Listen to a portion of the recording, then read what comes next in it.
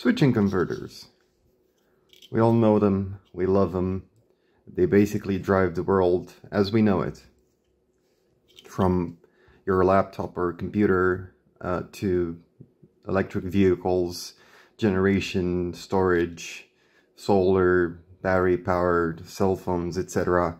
Everything we use this day basically has a form of switching converter inside. Well, switching converters have many advantages over their traditional counterparts, which are linear supplies, but they also have a few drawbacks. And before you have a selection of switching converters, some of which, well, actually one of them I've designed myself, and the others are pulled out of various things. This is a power supply from a camera, this is a LED driver, and this is I think a boost converter that takes 2 to something volts and spits out 6 volts. It's one of those Pololo thingies. So switching converters work by basically chopping up a voltage and feeding it through an inductive device of some sort, either a transformer or a inductor or something else, and by modulating the input voltage, the duty cycle of the switching, etc., etc., we can get higher, lower voltages, isolated voltages, etc. Well, why am I talking about switching converters when the title is, of course, revisiting Jim Williams? Well, Jim Williams was a analog designer, I think, for analog devices back in the day after he left National Instruments.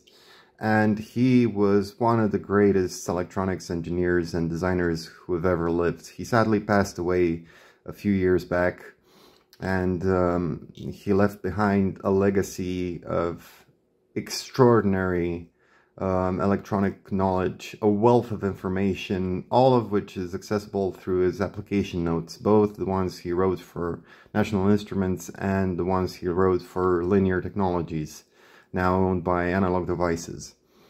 So switching converters have become extremely common, and they're so common that, for example, a modern GPU has in excess of 6 phases of buck converters inside to power the core voltage for the GPU itself. Processors have a lot more than that, and stuff like FPGAs and application-specific integrated circuits, which draw a lot of power, usually rely on very carefully designed buck converters to supply their core voltages with high efficiency and extremely tight transient behaviors. So when the CPU starts boosting, for example, and it draws insane amounts of current in the order of 100 amps at 1 volt, the controller has to make sure that the voltage applied to the core doesn't go below a specific threshold, otherwise the CPU brownout protection kicks in and you don't have a CPU anymore, you have a brick. Or when the CPU stops boosting and the load suddenly disappears, you don't want any overshoot, which would yet again destroy your processor. So, a little side note, this is not the first Jim Williams design that I have revisited. The first one is actually his quiet, low noise, high voltage supply, which you can see incarnated here. This was quite a challenge because of a few factors, first of which is that the magnetics he used are kind of hard to find. This is based on the LT1534 control transition switching controller, and it's basically a negative 1 kilovolt power supply, which boasts very good noise performance. This is not the final version, and it's gonna have to have another revision or two. As you can see, there's a few bodges. We might go into a bit more detail on this one in a bit of, like, if there's enough interest.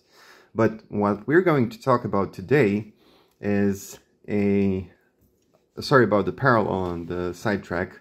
We're going to talk about his application note 133, which is a 100 ampere dynamic load with in excess of 500 kilohertz of bandwidth.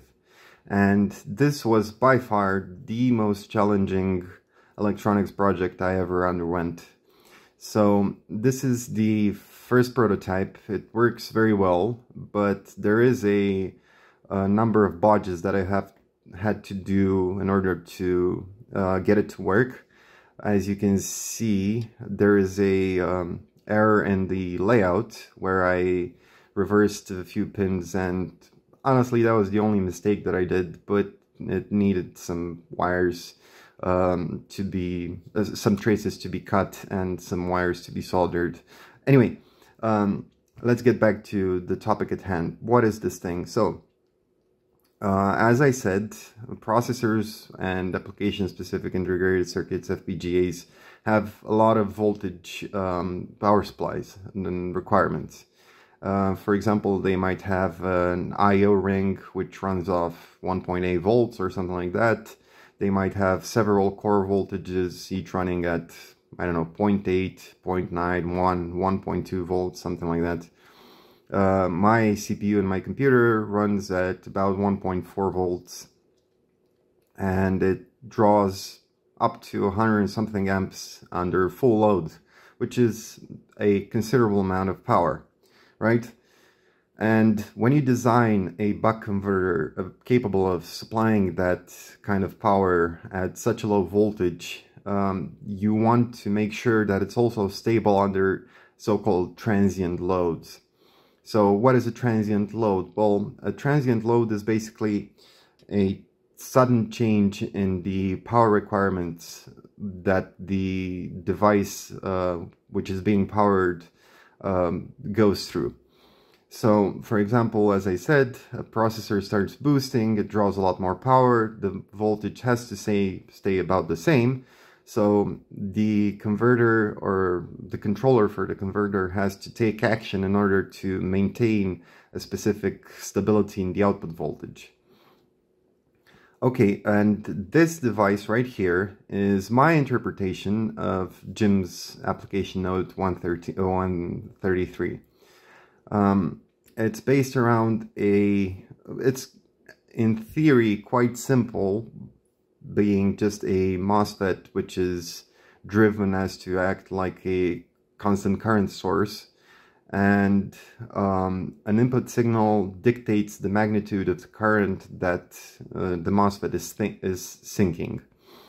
Well, the devil is always in the details, so the bandwidth of this thing, this finished product, Jim specified it as 540 kilohertz, which is insane.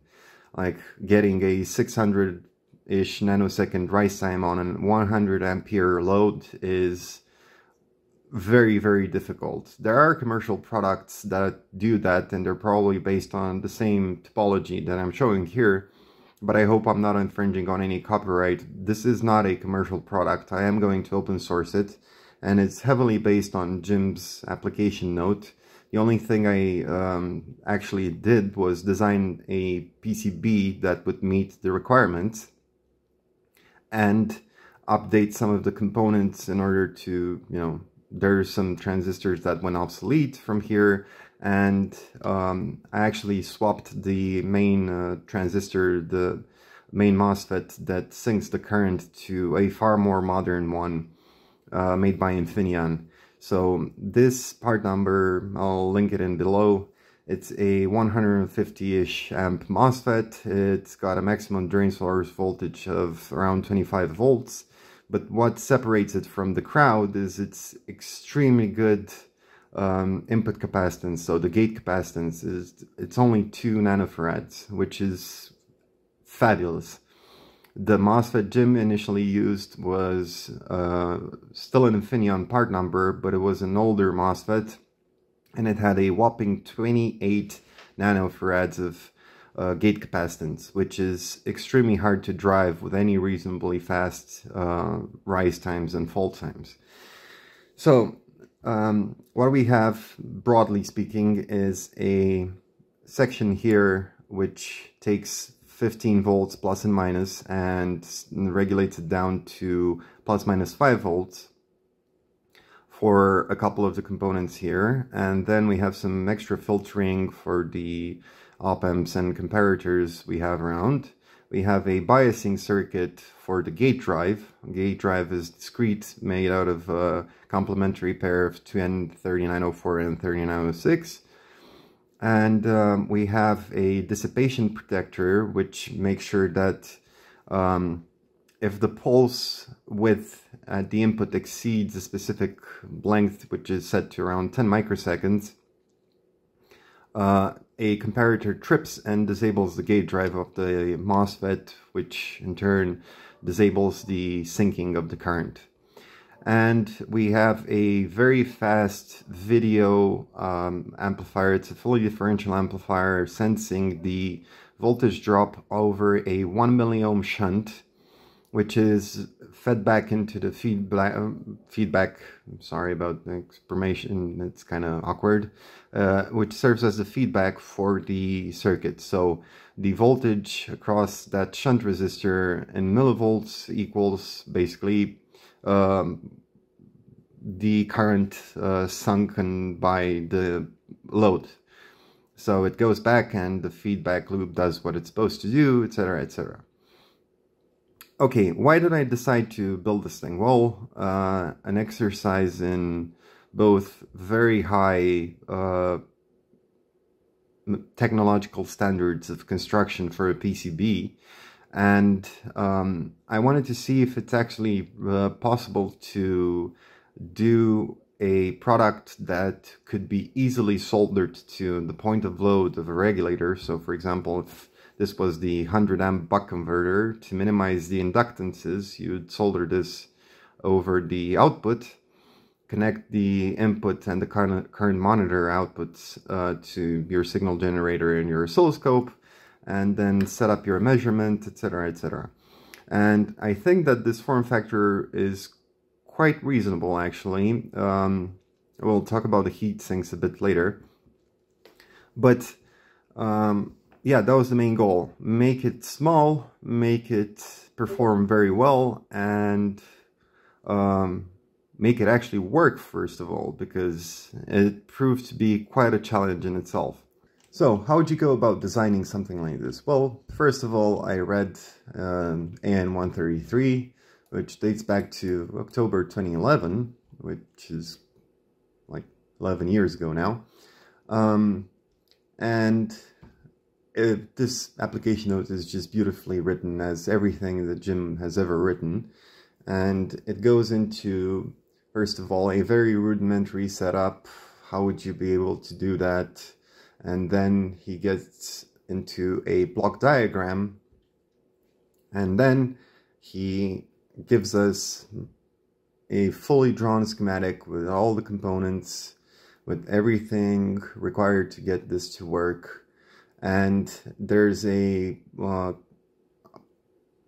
startup procedure, the commissioning procedure, he calls it something else, I can't remember exactly, described carefully a bit later in the document. But first of all, let's analyze the schematic a bit. So, first of all, this is the gate drive, as I said, complementary bipolar transistor output, 3 ohms to the gate of the MOSFET. And there is a thermal switch that I didn't include,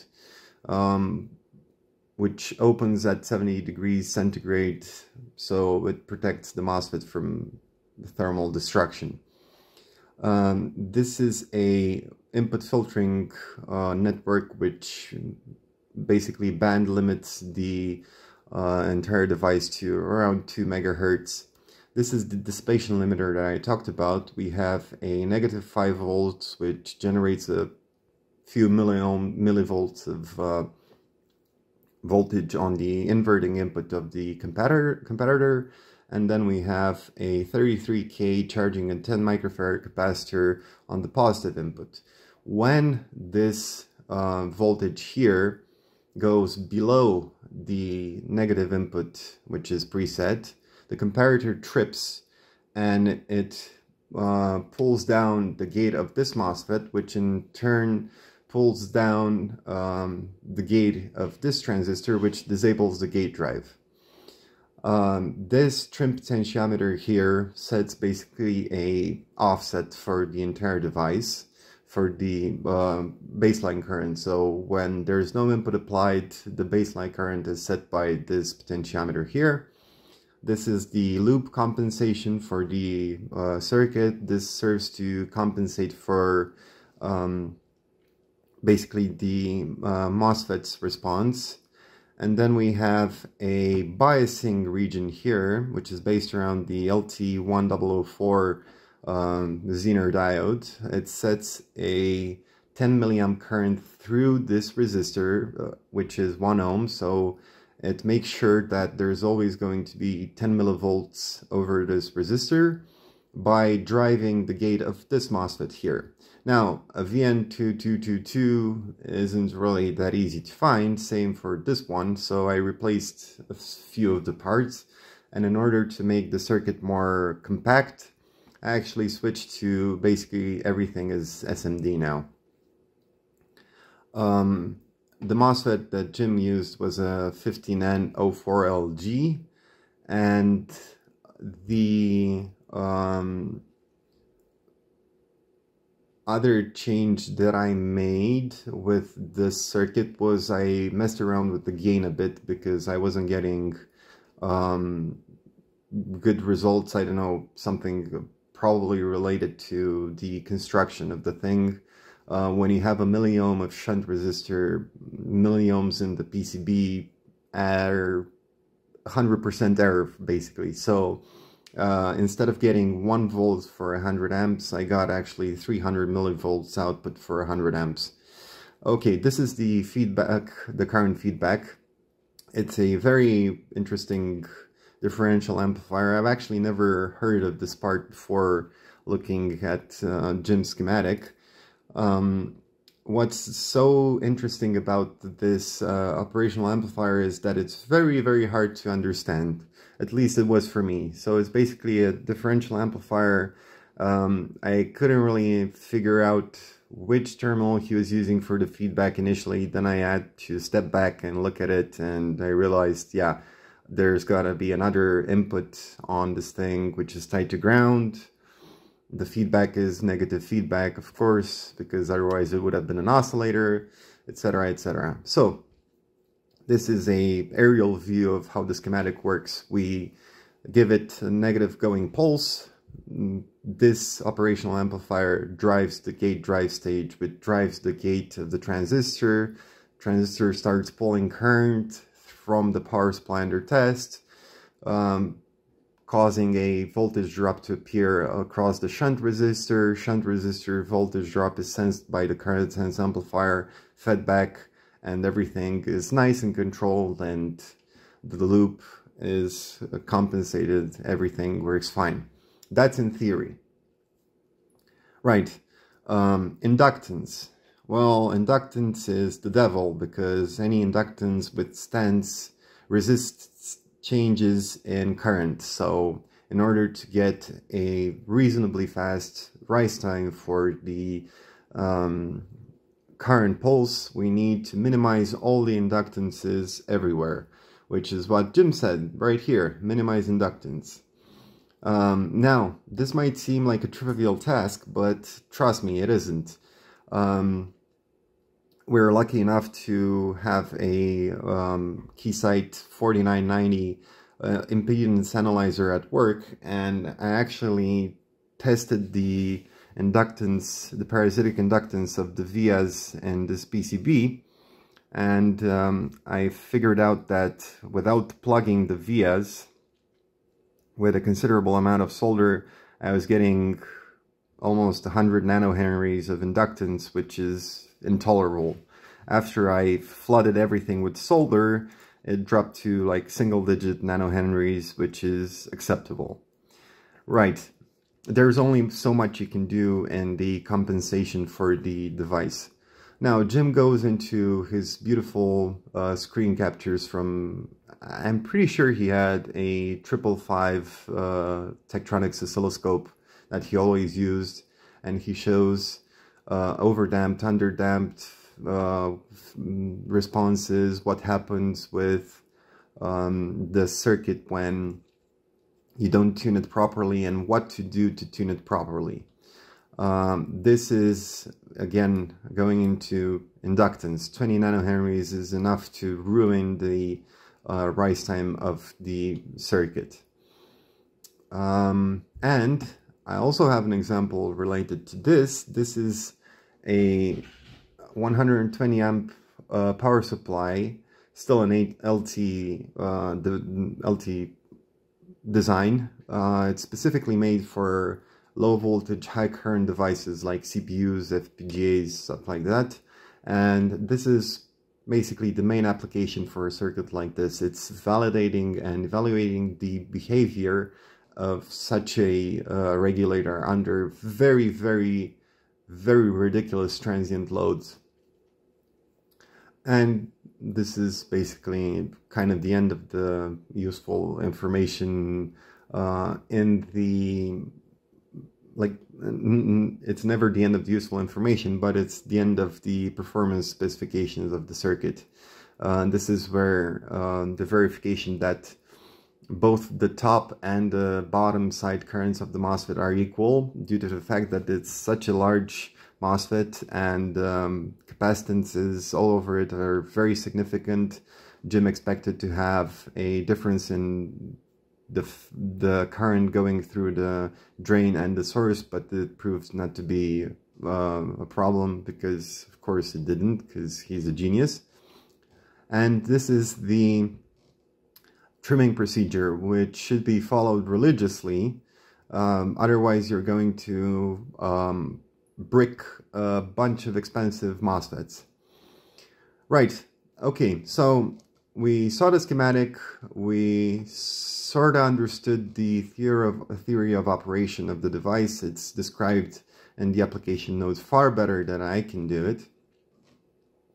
I can barely do it justice, because it's just incredible. Like, to me, a relatively inexperienced electronics engineer, this is not RF black magic, but it's analog black magic.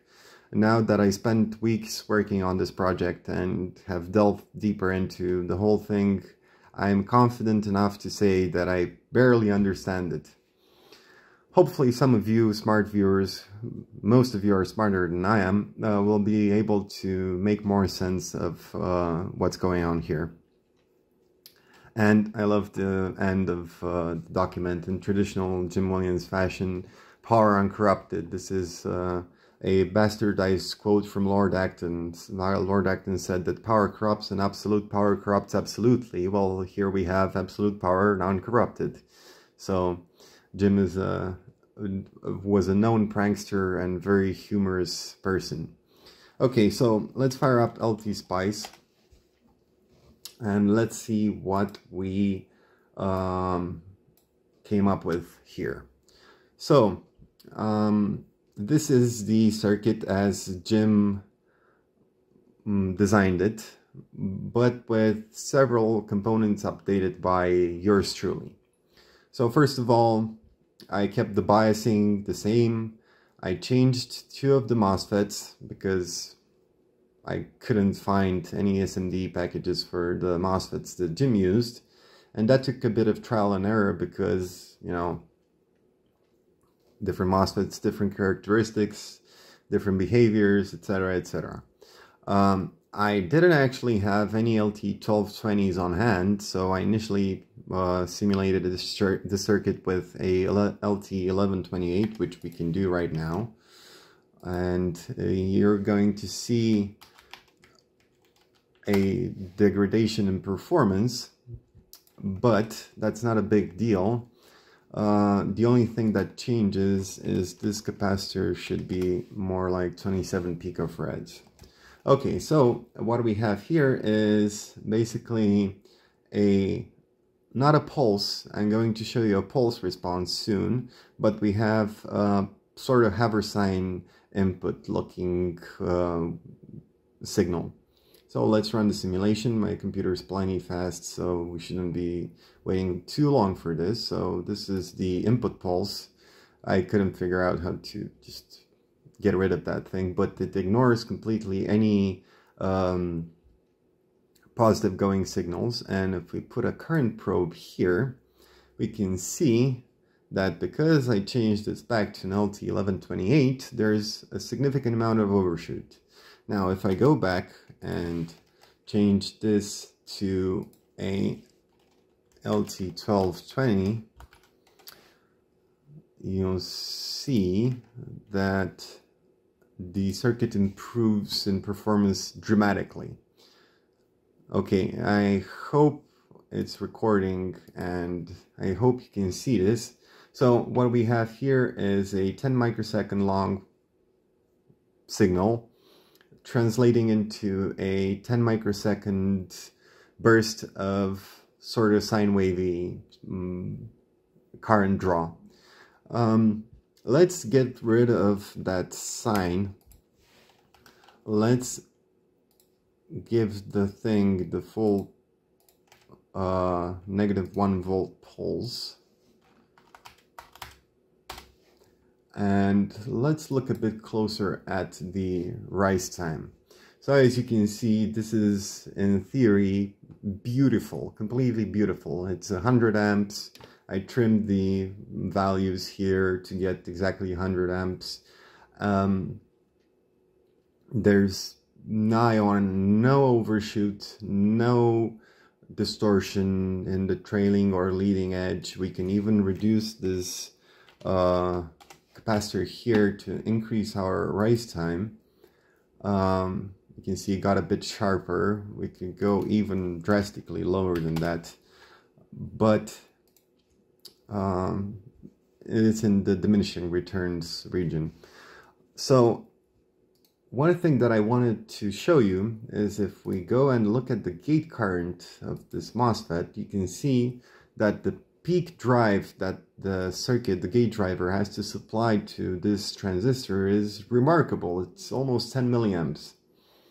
So yeah, it's a 10 milliamp peak, but very short pulse in order to just charge the capacitance of the gate of the MOSFET. And how did I end up selecting this MOSFET? Well, you go to pick new MOSFET and you choose one with the smallest gate charge and the smallest on resistance, and turns out that the smallest one that I could find that would satisfy the 150-ish amp peak continuous drain current that I could find was a BSC 15N NE2LS5I. I'm sorry, I'm a bit ill at the moment. So BSC, you can see that the data sheets have been thoroughly browsed. So this MOSFET right here is a very, very impressive looking MOSFET made by Infineon. I actually work for Infineon, but not in the MOSFET, not in the power semiconductor department. So I was lucky enough to get this as a sample for no cost. Peak current 147 amps, and the figure of merit is described into in the data sheets for these things as the gate input capacitance, or a ratio to the drain current. So that's the figure of merit. So the higher drain current versus input capacitance, the lower the better the figure of merit. Now you can see that still 2 nanofarad is in pretty significant input capacitance, but compared to the initial device used in the in Jim's application note, this has a 28,000 picofarad input capacitance. You can see it right here. So, and it's got the same on resistance. So the input capacitance is more than 10 times smaller for the same drain current and the same on resistance. Okay, so after we did all of this, we simulated the circuit, we picked our components, we have a pretty certain idea of what the circuit is going to behave like. What are the next things that we need to do? Well, first of all, we need to figure out the regulators for the plus and minus 5 volts, and that was pretty easy to do. I just picked a 78L05 and 79L05. So basically 7805 series regulators, plus and minus polarity, and they're in a SMD package. So after we did all this, that was the least of the concerns because any old regulator would have worked there. After we did all this, what do we have to do? Well, we have to start our EDA program and get a layout going. So I'll be right back, and we can talk about the layout of the PCB a bit. Right, so what you can see on the screen, hopefully, is the PCB as it stands. I didn't have any SMA connectors which pointed up, so I had to make do. Yeah, I wouldn't call this a bodge, but it's a design variant. Right, so you can see, let me crack open the schematic a bit first. This is actually corrected now. The bodge that I had to do was due to the fact that pins 3 and 2 on the LT1193 were actually reversed. So input filter, dissipation limiter, LEDs, gate drive disable MOSFET, control amplifier, gate drive section, biasing, and the current feedback are all here. I killed the I hid the comments for all the parts because it was getting very crowded. But one of the coolest things in Altium is that we have a tool called manufacturer part search, where we can just say I want an LTZ 1000, for example, and if I place it, I don't need an LTZ 1000 for the schematic, I'm just showing you what's up. So if I place it, the component is already drawn, the symbol is already drawn, the footprint is drawn, the 3D model is available, and it's one of the most powerful tools I've ever seen for an EDA software like this. And you can have, you can actually have also the stock availability in real time. So I picked all of the components, 1N4148 for all the diodes. This is a 6.8 volt Zener. You can see that the packages are you can see that the packages are all, most of them are 0805, and the LEDs are 0603, because LEDs are kind of hard to find larger packages than this. And I did a layout which looks okay, but it's not that great right now. Yeah, I got it in 4 layers, and I did a few tricks in order to get a bit lower inductance in the vias, such as filling the vias up with solder. I stripped the solder mask off of these sections here to let me, you know, fill the thing with solder and reduce the resistance. And all the trimmers are these Born's SMD multi-turn trimmers, with the exception of this one, which is the FET response compensation, which doesn't really need to be a multi-term potentiometer. This is the 1193 with its associated decoupling, blah blah blah. And then what we do next is we go to one of the multitude of PCB manufacturers and ask them for a PCB. I actually asked them for 10, and I paid for these out of my own pocket because, you know, it was like 30 bucks with shipping for 10 4-layer boards with a stencil. And let me fetch the stencil.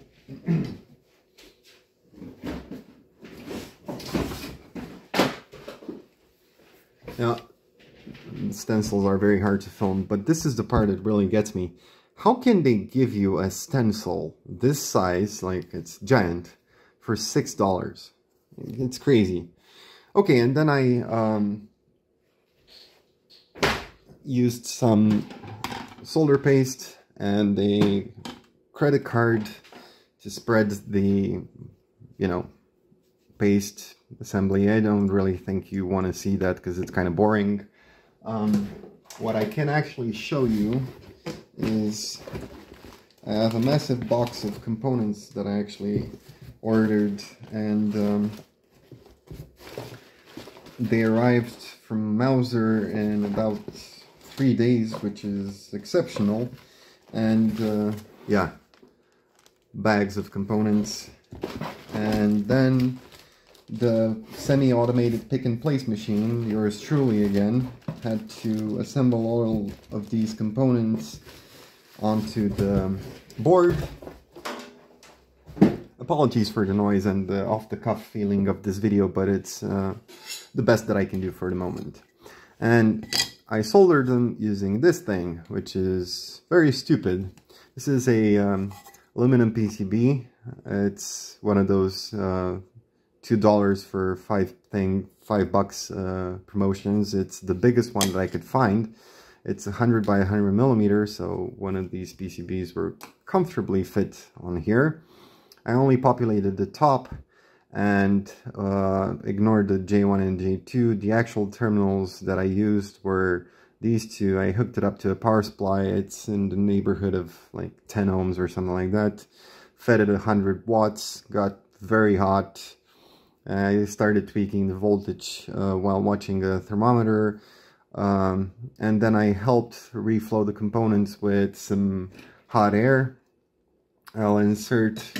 I'll try and insert a small clip of what that looks like. It's actually very, very satisfying to see all the components magically fall into place and wetting out. And yeah, and the finished product is this. Now, you might have seen that Jim in the application notes says that you need lots of decoupling in order to get the circuit to work. So then I had to get cracking on that, and here's what I came up with. It's thank you, Bogdan, for the math. It's 10,000 microfarads of electrolytics, actually 9,000, and another 500 microfarads of capacitance in ceramics. Mixed values in there, all the biggest ones that I could find.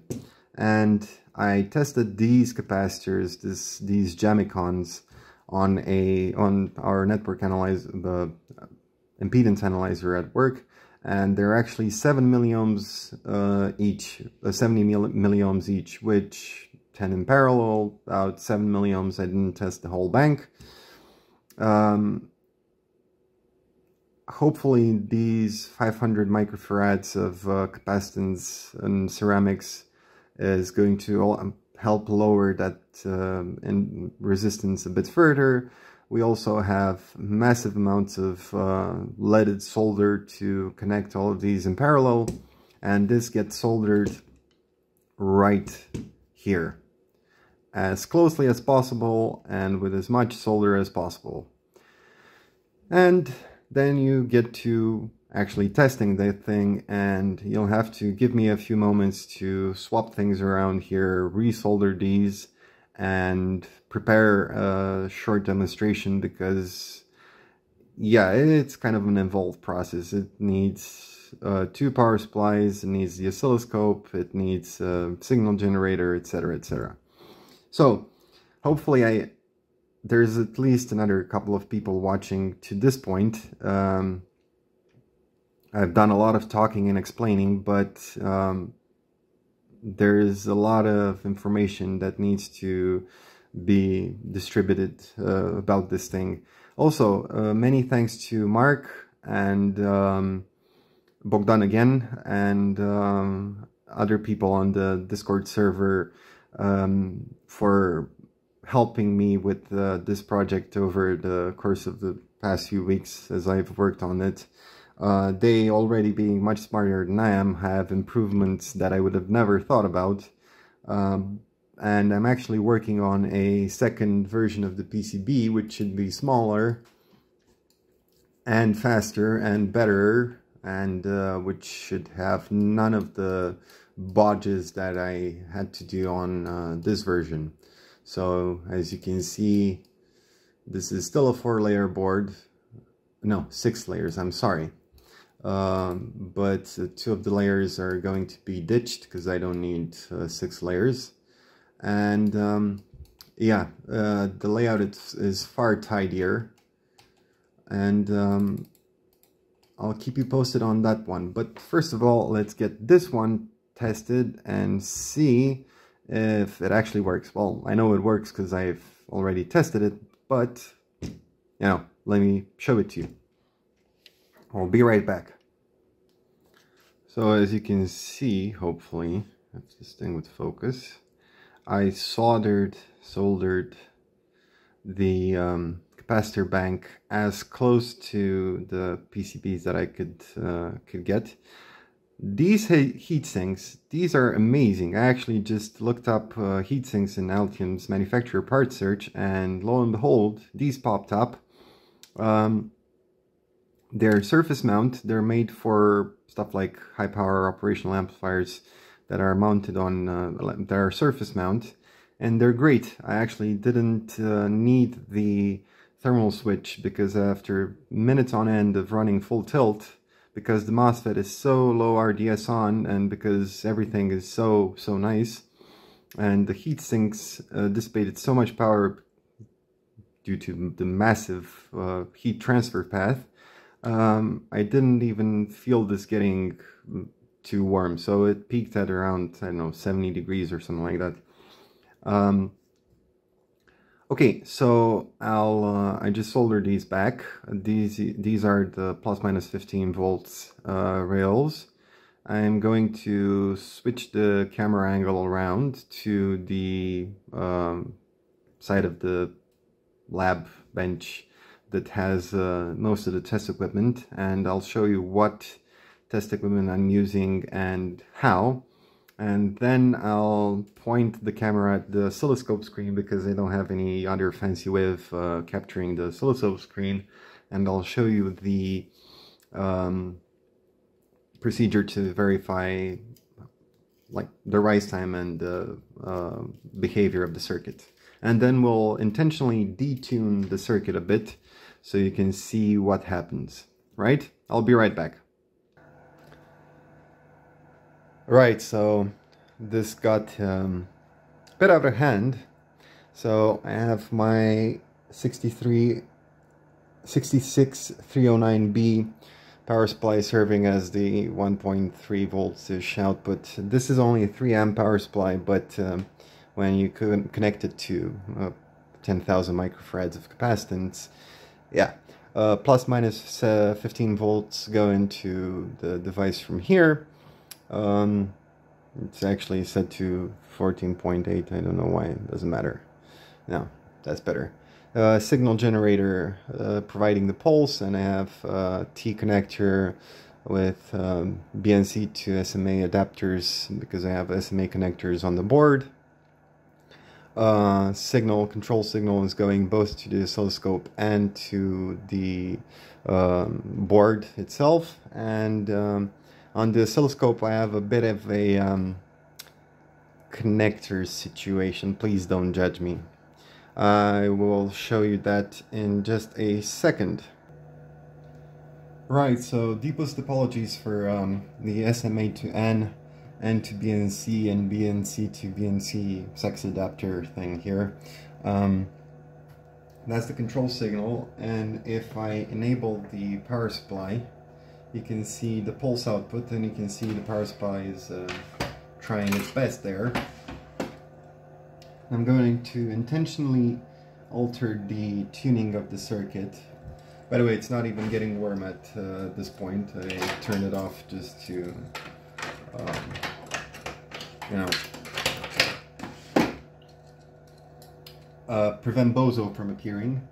And I found a screwdriver which will get, so you can see that if I change the capacitance value for the trimmer capacitor, I can get a response effect. And I'm not gonna fiddle with the gain because that was very, very hard to do. And if I change the FET compensation, you'll see that the trailing edge gets some weird artifacting, which is undesirable. And if we hit measure and if we hit measure and measure the rise time, it's 600-ish nanoseconds. 600 and something. Let's go, and 640 nanoseconds. I don't know if you can see down there, but that is almost as good as Jim's thing, like the result Jim had. So I would call this a major success. Let me turn off the power supply before it gets angry at me. And I don't know how to wrap this video up other than to tell you that yeah, it was very, very exciting, very interesting. I was over the moon when I saw it working. I'll make some more changes. I have the PCBs for the second version already on their way. And once everything is done, I will put up a GitHub repository with all the source files, the layout, the bill of materials, the schematics, everything, so you can use them as you please. Please don't sell this idea because it's not mine, it's Jim Williams's.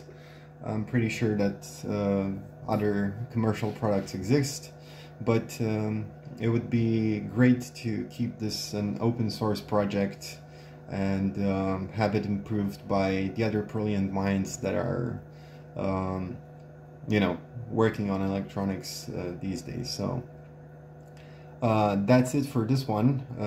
It's not that short, not that long either. I hope it will be interesting to watch, and I'm very close to 1,000 subscribers, and I feel the need to thank all of you wonderful people for helping me get to something that I would never believe I would have gotten to.